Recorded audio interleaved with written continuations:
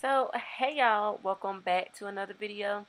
So, this is like a very big video, so I actually still have it, and I wanted to answer all of your questions in this same video so that way everybody can understand and see how it's really done. So, in this video, I am using Mia Secret products. I have the pink acrylic by Mia Secret, and then I have the liquid by Mia Secret. So my brush is an Alpha Student brush. It's in a size 8. Please make sure you're using the right ratio of acrylic and acrylic liquid so that way it won't be too runny when you're placing it on the nail. Anything that I don't answer in this video will be in the main video, so make sure y'all pay attention to that video too. So the nail tips that I'm using for this video, they are full nails. Like you can just put them on and go if you wanted to with nail glue, but of course I'm using acrylic. They are already shaped, pre-shaped, but I do like to go in and shape them. This clear thing that I'm using is a clamp, but it don't work for me. But I did use it during this video, but I don't use it anymore. So you can really get these nails from anywhere. I will put some links in the description box below so that way you guys can buy the nails and you can buy just buy everything. So I will put the link for the nails, the tips, the nails to tips, the nails, the clamp, like everything. I put it in the description bar below. So another question that I keep getting is how long do they last and how do you take them off? Okay, so they last just like acrylic nails. They can last up to 2 weeks and they will start growing out. So you just fill it in like you do any other acrylic nails. To take them off, I would just soak them off as like you would do acrylic nails and they should just come off. But to soak them off, you do want to use 100% acetone. And I just want to let you guys know that I still do use this method, especially when I'm like rushing and I want my nails done like really quick. I will go back to this and just put my nails on. You can pre-design these and then put them on with your acrylic like how I'm doing now.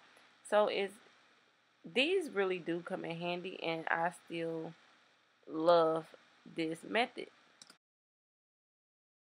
Now, I should have said this in the beginning, but I prep my nails like I do any other acrylic application. I do like push my cuticles back. I foul my nail bed a little bit just so that it can adhere a little better, just like you would do with regular acrylic nails. And as you all know, in my other video, I do go on top and put more acrylic, but you do not have to do this. You can put your nails on and then you can leave it like that, but for them to be stronger, you can go underneath to make them like a little bit more stronger, which I do recommend, so that way they won't break as easy.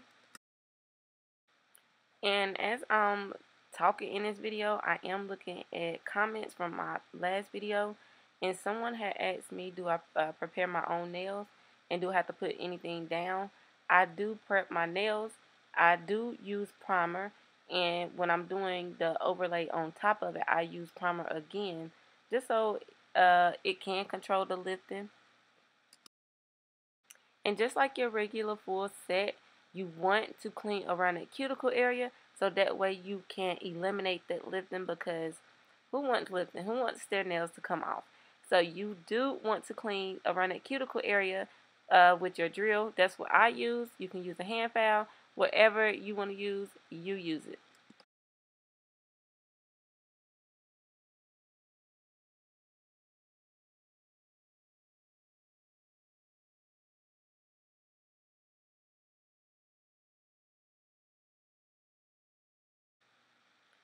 The acrylic underneath, like I said, is for extra strength. And I think this would be like a very good idea because you don't want your nails to break.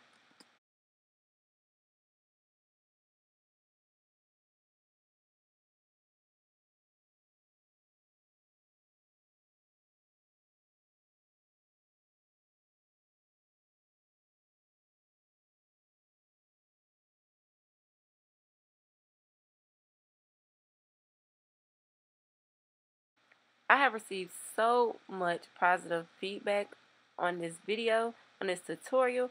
I hope you guys really enjoyed this because I wanted to make things clear.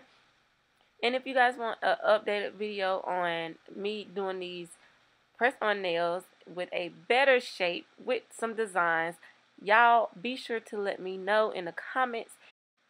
And I hope you guys enjoyed this video as much as you did the other one. And I will see you guys in the next one. Bye, y'all.